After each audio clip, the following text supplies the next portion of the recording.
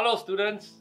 Many times when I received questions from my students, the ones that they needed most help with are number 1, those that requires you to explain in words, and 2, geometrical diagrams with no given values. For the first problem, do you know that questions that requires explanation takes up more than 10 marks in the O-Level exams? That could mean a difference between 1 or 2 grades. Students tend to skip such questions as there are usually no answer keys to depend on during their day-to-day practice. Or they simply memorize some model answers which they do not know how to tweak to be relevant to the question at hand. Every mark counts in the exam. In our webinar, we will share with you techniques on how to answer them correctly. Now, let's take a look at another example that stumbled many students.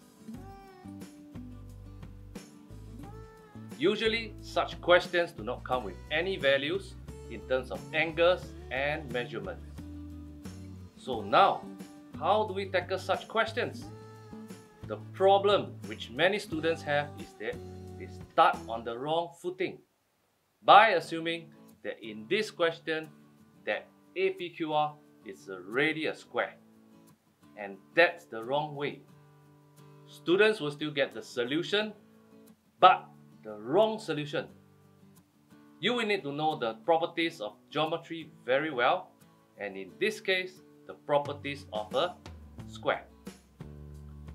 So, for this question, the examiner is testing you on adopting the correct congruence test. So, which one would you choose?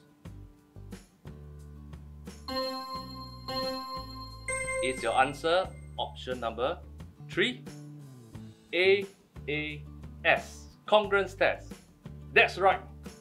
As you can see, the concept is not too difficult, but it requires you to have sufficient mastery to be able to combine the relevant concepts to solve a single problem. So, if you find yourself struggling in the above 2 areas and many more, come, join our bootcamp where we will share with you more tips and tricks and techniques, be exposed to commonly tested question types, know all the latest trending O-Level exam questions, and be familiarized with higher order thinking questions to differentiate yourself to get that A1. So, we'll see you there.